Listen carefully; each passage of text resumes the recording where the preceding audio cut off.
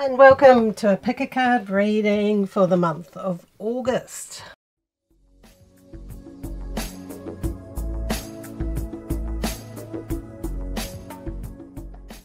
Hi, welcome. My name's Franziska and I make these pick a card videos.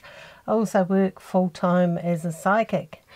This reading is for the month of August, and if you haven't already, please pick row 1, 2 or 3 and we'll get started with this reading.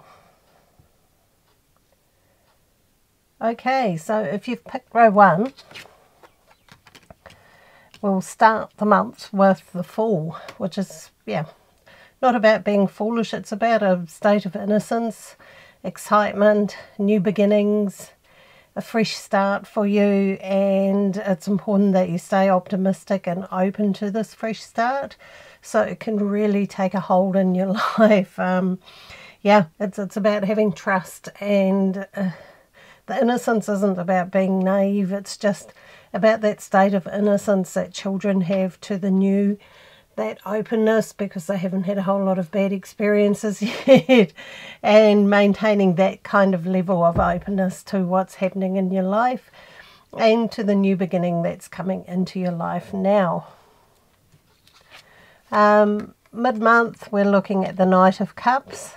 This can be a really strong romantic card. It can indicate that your relationship is going to the next level, or there's a new relationship coming into your life. It's a very, very good and positive and loving and kind, strong, romantic connection. It basically means somebody's very genuine in their feelings about you if it's relating to relationship. If it's not relating to relationship, it's more about creativity and really using your creativity for yourself, and also about romancing yourself. If you're single, if there's nobody around you and you either don't want to be with somebody or nobody's turned up, do those nice things for yourself that you'd like somebody else to do. Take yourself out for dinner, treat yourself, be kind and loving to yourself. The whole energy around the Knight of Cups is about this gentleness, creativity, expression, genuine love and genuine kindness. So it looks really good for relationships for you, or for your relationship with yourself. So it's a beautiful, beautiful influence. Okay, so as we head towards the end of the month, we've got the Page of Swords, which is a little bit of a cautious influence. It's like you're sort of standing there and looking at all your options, at all the different possibilities ahead of you, and you're thinking about them, and that's okay. Limbo gets a bad name, but sometimes we need to stop. Sometimes we need to consider things. Sometimes we need to take a breath. This is saying you're being a little bit cautious about something in your life, and that's for a reason. So don't beat yourself up if you're thinking, oh, I'm being too wishy-washy or too cautious. For some reason it's the right thing for you to do right now, but don't get stuck there. Don't get stuck in being too cautious or too careful. But do allow yourself to do that. Our lives move really, really fast these days, and sometimes we can feel a bit overwhelmed, or like we've been bowled over, and the events in our lives are moving so fast that it's actually good for us to go, hang on a minute, I need to take a deep breath, and I need to think about this, and I need to contemplate all my options before I take the next step. So end of the month is not the time to jump into anything or rush into anything. Allow that time to pass by, and I feel by September you'll be really sure about what you want to do and back to taking action. So it's quite an interesting month for you.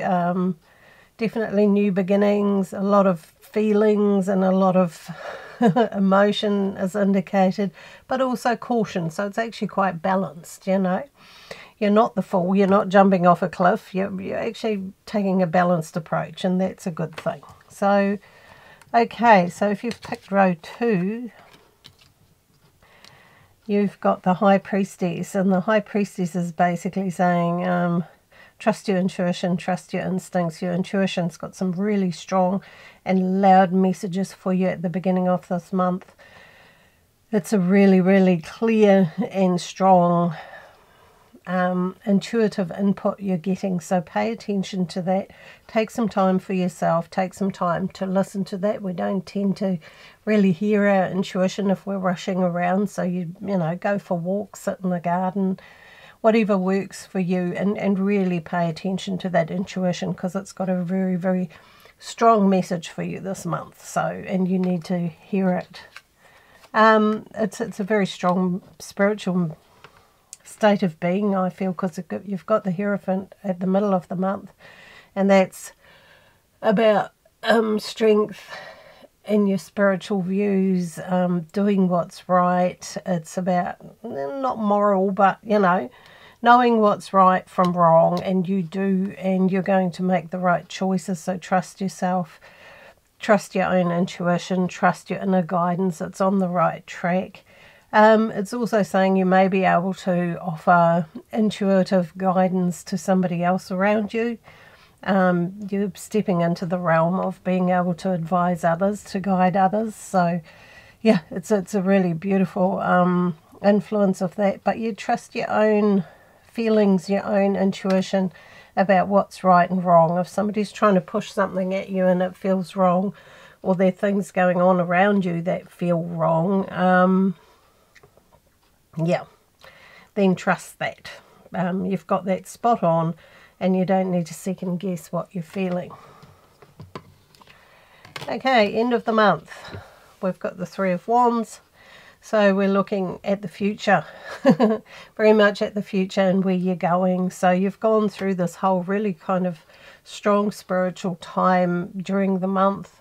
And by the end of the month, you're actually feeling very clear about your decisions, about what you're doing, about where you're going and what you want to do. And this can be about your career, your direction, your path. It can indicate a journey, but mostly, in most cases, it's about your path, direction, career, your purpose, where you want to take that, and there's a new beginning coming with that, and you're starting something new in the coming months. And this is the time of looking at that, planning that, and getting very, very clear about what you want to do. So you might have a career change coming, or a new direction, or a small business. There's something new showing up for row twos anyway. So yeah, and it's very strongly guided, very strongly spiritually guided for you. Okay, so if you've picked row 3, we're looking here at Temperance. We're starting the month with a state of balance. It's really important that you stay balanced. Don't get so busy that you don't have time to breathe.